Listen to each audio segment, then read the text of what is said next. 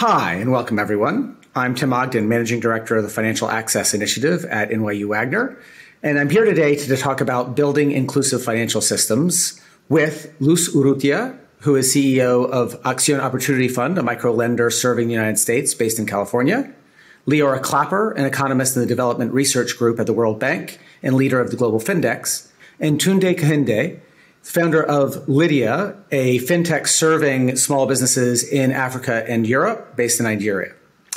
Leora, I want to start quickly with you because the question of financial inclusion always comes back to data, who is included and who is not. And Global Findex has mapped inclusion globally. And over the last 20 years, we've seen a lot of progress and getting more and more people included in the financial system. But a lot of that progress has been in payment systems. And at the same time, as we talked about financial inclusion, we moved to talking about outcomes, financial health or financial well-being.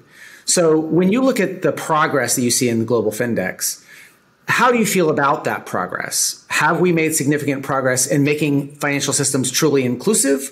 Or are we still needing to do a lot of work to make the financial system work for those historically excluded populations? So today's financial system leaves out too many people. Thinking about women, poor adults, disabled, older adults. And the goal is for all adults to have access to the wide array of financial services, including bank accounts, savings, insurance, appropriate credit, as well as payment services. We're in an interesting time. There's been a surge in account ownership during COVID as millions of new adults are receiving wages and government transfer payments directly into an account. And looking forward is how to encourage these adults to safely, within a consumer protection framework and regulated environment, access a wide array of financial services. Tunde, you are sort of at the front lines of making the financial system work for a historically excluded population. There are millions of small businesses across Africa and Europe who have struggled to be part of the financial system. So tell us a little bit more about how Lidya is reaching those populations that haven't been part of the financial system in the past. Thank you, Tim. I'm really excited to be part of this discussion. I mean, for us, our vision is a world where every great business owner has access to fast and fair funding to grow their businesses. And we said to ourselves, how can we enable this? And one of the main things we heard from our customers is, can you assess me based on data? Not the way traditional lenders assess today, which is you must provide physical collateral, land, cash, or machinery. You must provide audited financials, 3 years back, 5 years projections. And the reality is this ends up excluding a significant majority of business owners. So what we said at Lidya is literally we can assess you based on the data of your business. We're happy to provide a loan to a business as low as $150, and we will give you a decision within 1 day. And as you grow your business, we can now give you access to better rates that reward you for being a good credit. And so we launched just over 4 years ago, and we're approaching now $100 million worth of loans given to small businesses. Luz, the population that Tunde is serving, in some ways, is the idea that many people have when they think about financially excluded populations, small businesses in sub-Saharan Africa.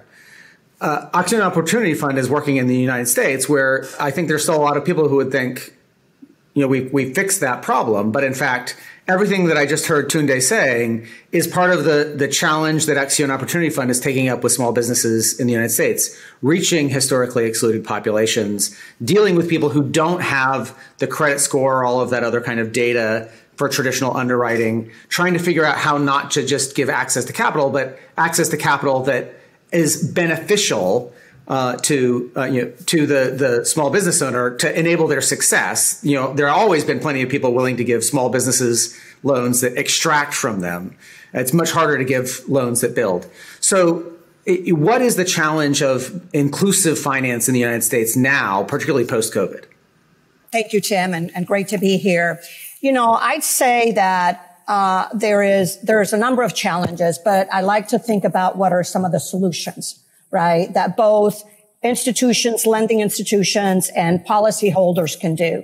You know, one of the things is trying to develop culturally competent products by leveraging data and analytics, because not all small businesses are created equal. And particularly the businesses that we're dealing with, which are owned by people of color, women, and immigrants, it is important that lenders look at alternative methods of assessing risk so that they can scale lending in a responsible, efficient, and effective way. So, for example, you know, using bank accounts to understand the business cash flow, using alternative data sources to understand bill payment history, and then taking these data sources and several others and helping to build alternative credit scores and algorithms that really go beyond traditional credit, beyond traditional documentation, and beyond how much a business has been operating.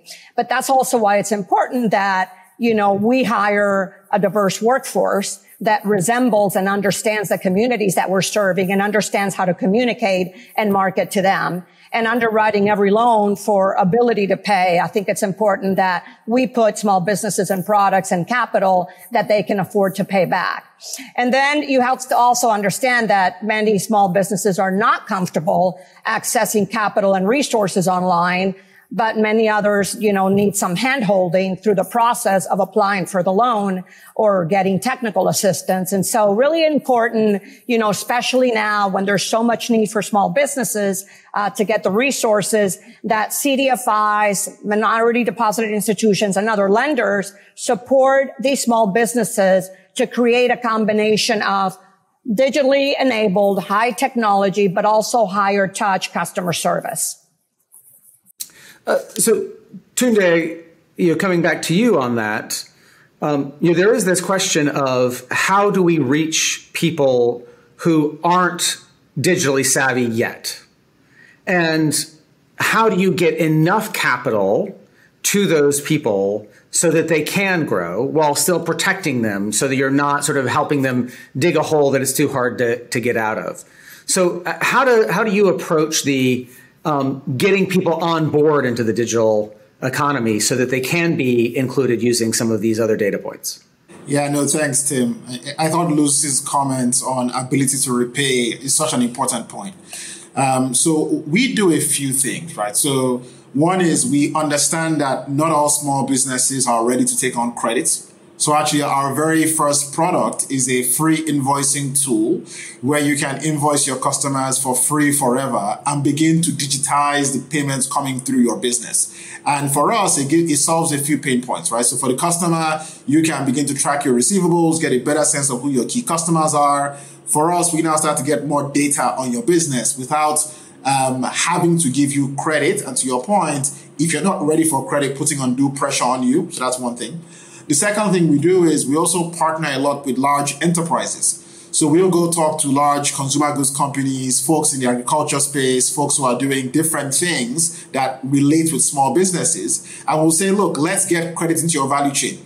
So maybe your distributors don't need credit, but your retailers, your wholesalers may need credit. And let's start to use their purchasing history with you, maybe their invoices back and forth with you, and begin to use that to get a sense of the size of the business. And just like how you access a credit card if you're in the States, even if your numbers indicate that maybe you can get a loan of $10,000, maybe we start you with $1,000.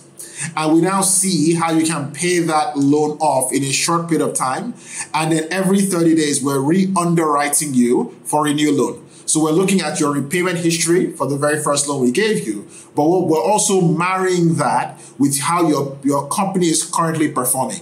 So we can begin to flex up or down the amount of credit we give to you based on your repayment history, based on your ability to repay, and based on current macro conditions. That's how we think about it.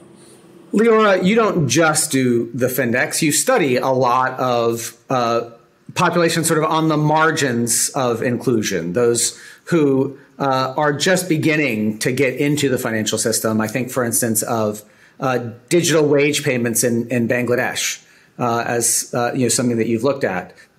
But there's always a question, too, with digitization and inclusion, is that many of the people best able to take advantage of digitization are the already large, experienced, technically savvy. So the global garment manufacturers are better able to deliver digital wages or digitized wages than the small providers. That does have some risk of not closing a gap, but widening a gap. What have you seen in the process of digitization, of inclusion in places? Should we be worried about digitization growing the gap versus shrinking it? So I tend to focus on the absolute numbers. The goal is to grow the number of adults with access to formal financial services. We've seen a tremendous impact of the large global buyers, for example, in encouraging, incentivizing their suppliers to digitize their wages. In fact, Gap, for example, at one point insisted that all their suppliers pay their workers electronically as a labor practice. And the hope is that, for example, in our work in Bangladesh, we show that in neighborhoods where workers are paid electronically, we sent in mystery shopper audits, actors into mobile money agents, and we find that overall workers tend to be, there are less predatory fees added on in neighborhoods where workers are digitized. In other words, there's a spillover effect to the entire community, and those workers become savvier financial customers. Having the larger global suppliers build out the infrastructure and encourage the private sector to build out their agent network is positive and can hopefully encourage the upstream digitization to smaller factories, domestic factories as well. Luz, Leora was just mentioning sort of those predatory providers, and Tunde was talking about building this set of data to be able to better understand the providers. The United States is a place where there's a tremendous variety of financial services and a good bit of predatory providers out there who are very eager to get their hands on data, to design products that aren't not for the good of the person that they're trying to serve, but for their own bottom line. Do you encounter some trust issues from these populations who have encountered these predatory lenders? And what do you do to help them overcome trust that isn't just unfamiliarity, but they actually have experience of negative predatory providers in the space? I think trust is a huge component in trying to serve underserved populations for a variety of reasons, right? They have had terrible experiences with the system. They have thought they were acquiring one product to find out that the product was not healthy and that it, destroyed or barely destroyed their business. So I think that trust, it's where it starts. And the best way to do this really is by working with trusted centers of influence in the communities where these businesses operate and where their families live, and be able to gain the trust, understand their needs, what are their challenges and opportunities, and being able to work with those partners. So what we have found as an example at AOF is to build credibility and trust within the Black community and small businesses. It takes time because we need to build partnerships with centers of influence, and how we approach our lending, share that, how it's different, that we're responsible, that we have the small business interest and success at heart and at the everything that we do. And so you have to come to this work with a lot of humility, understanding that there is a lot that we all have to learn, but that we are committed to learning it. And I think that the aspect of building community partnerships cannot be underestimated. Whether they're bank, non-bank lenders, community organizations, we all need to work together to develop strong relationships with those community partners so that we can effectively understand what are the capital needs of the borrowers, create products that effectively serve the communities that we're trying to serve, and help these local organizations with the resources that they need in order to serve the underserved community, primarily those that are led by people of color.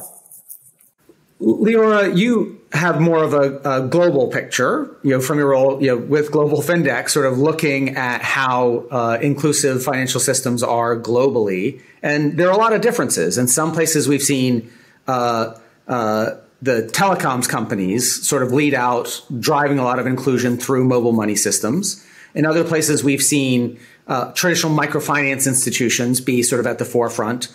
In other places, some combination of fintech and others with partnerships with traditional banks. When you think about what regulators and other people involved in the design of financial systems need to know now, given what we see globally and where progress is being made and where it's hitting some roadblocks, what would you say is the most important thing for regulators to be thinking about in terms of building inclusive financial systems?